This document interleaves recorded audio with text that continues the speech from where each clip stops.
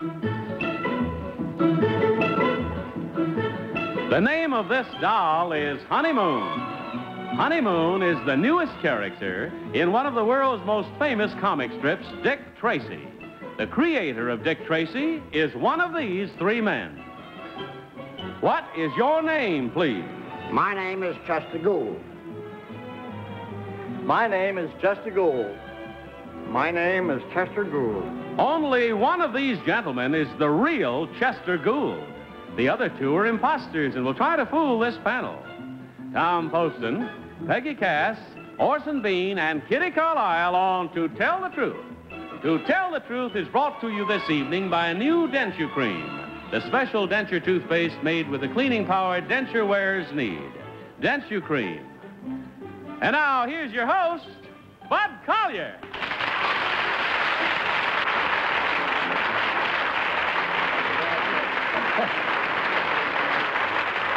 Thank you very much. Welcome once again to Tell the Truth. Good evening, panel. Good evening, Bud. That's what I like. Spirit all the way. Open up that first envelope, if you will, please, and follow along on this first story. I, Chester Gould, am the creator of the comic strip Dick Tracy. I brought Tracy into the world during the height of the American gangster era of the early 30s. He has become the most famous comic strip detective of all time. I modeled Tracy after my conception of the ideal American Sherlock Holmes. In his 34 years of fighting crime, Tracy has tangled with such unforgettable characters as Flat Top, the Mole, Shaky, Prune Face, BB Eyes, Shoulders,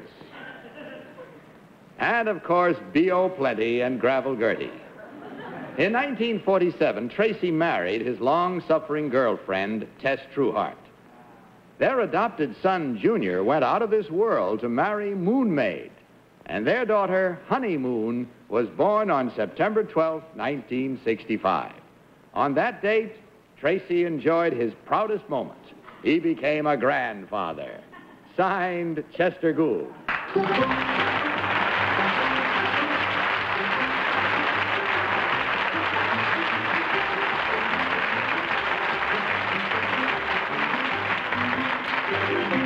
Now, panel, these three gentlemen all claim to be Chester Gould. Let's start the questioning with Orson Bean. Orson? Yes, I wonder how it feels to have a granddaughter with horns. Number three, when the little girl was born, we had a newspaper strike here in New York, and this is the first picture I've seen of her, and she looks beautiful. Let me ask you, number three, whatever happened to Pat Patton? He's now chief of police. Oh, all right. Number one, the Mole lived, as I recall, under the ground beneath a junkyard. Through what did he enter to get into the hole that took him down to his abode? Well, it was a sort of a cabin or a squatter's hut, let's call it that. All right. Anyway, Number two, Sparkle Plenty is the daughter of whom? Yes. Of Sparkle Plenty? Yes. It's the daughter of All right, I know. Gravel Gertie. Of whom? Gravel Gertie. And now, originally, was B.O. Plenty a likable character when you first started drawing? No, he was a little on the rough side. All right. Sort of Number three, Kitty Carlisle. Number one, Dick Tracy is so handsome. I wonder if he was drawn from someone you really knew. No, it was, well, I think as the announcement said, he was a reasonable facsimile of what we consider as an American type of Sherlock Holmes, but no one in particular. Not with that nose, anyway. Number two, what kind of a character has B.O. Plenty become? B.O. Plenty is a home man now. He's a home man, in yes. spite of his whiskers. He... Number three, do you draw this as well as do the story? That is correct. How do you do it? You do the story first and then draw the cartoon? That's right. Number one, why have you gone into space?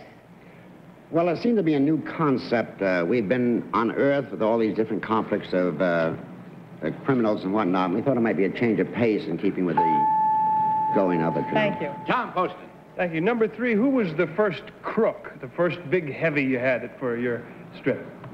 A fellow by the name of Big Boy. Let's see. Number one, do you remember the message that was flashed to him in jail by a mirror? No, I don't. Number 2, I first... Back. Yeah. I first remember reading about Dick Tracy in a Big Little Book. What's a Big Little Book? Number 2. I don't know, sir. Number 3, who used to be the chief if Pat Patton is now the chief? Gent by the name of Brandon, who resigned. Why did he resign, number 3? He resigned because he felt he was responsible for the murder of Brilliant, the fellow that invented the two-way wrist radio. Number 1, there's a comic strip that's actually fashioned, a lampoon of Dick Tracy. What's the name of that? I don't recall now. It's also quite a brilliant cartoonist. Peggy Cass. Thank you. Number 3, has Dick Tracy ever taken off his hat? Well, I presume when he sleeps, yes. But I mean...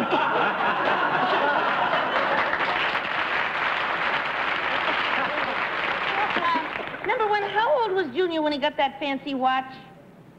I think we placed him at about 14, 15 years old. He was quite young. Thank you. Number 2, you haven't mentioned my favorite, Vitamin Flintheart. Yes. I loved him. What happened to him? Well, he'll be back in the picture very shortly. But what's he doing now? I mean, I'd like to know right this minute what he's doing. I can't tell you. Oh. Let me see. Oh, yes. Number 3, who was Sparkle Plenty's daddy? Bill Plenty. Thank you. Number 1, can you account for the remarkable disresemblance she has to her parents? I mean, Gravel Gertie and B.O. Plenty Pew, she's lovely. Well, if you shave B.O.'s Plenty's beard off and fix her, you know, the similarity in hair, though. You want the long golden hair. Yeah, So there's B.O. a Plenty has similarity long, there. rotten black hair. That's all we have time for. Vote now, if you will, please, without consultation and without changing. Vote immediately on the information you have for number 1, number 2, or number 3. Of course, the team of challengers will receive $250 for every incorrect vote. Are all your ballots marked? All right, Tom, for whom did you vote? I voted for number 3. I thought he just had too much information. I thought that first crook's name had Mike in it someplace, but I think Big Boy was right. It's a long time ago. Peggy Cass. I almost voted for number 1 because he looks like Dick Tracy. But number 3 spoke so warmly that I know it's his family that we're talking about tonight. Orson. Number 1 said that the mole went through a shack. I believe it was an old car that he went through. I meant to ask about Red Rum, whose name spelled backwards is murder. I think he was, the first, but I still voted for number 3. They were all good. Well, that makes 3 for 3. What about you, Kitty? I voted for number 3 because Orson is an expert on comic strips, and number 1 couldn't remember something, and I think you'd remember it even though it was a long time back, although he does look like Dick Tracy. So I voted for Well, number that 3. makes it unanimous. So the vote's all in and the mind's made up. We'll find out now which one of these 3 gentlemen, in truth, is Chester Gould. Will the real Chester Gould please stand up?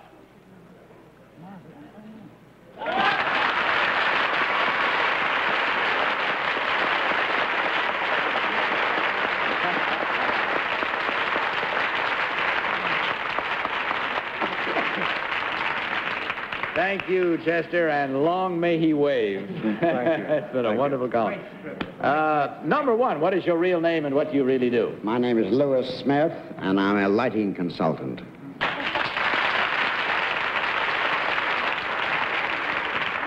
And number 2, what is your real name and what do you do? My name is Bob Godfrey, and I'm a songwriter. You might be interested to know that one of the persons who regularly sings Bob Godfrey songs is his brother, Arthur Godfrey.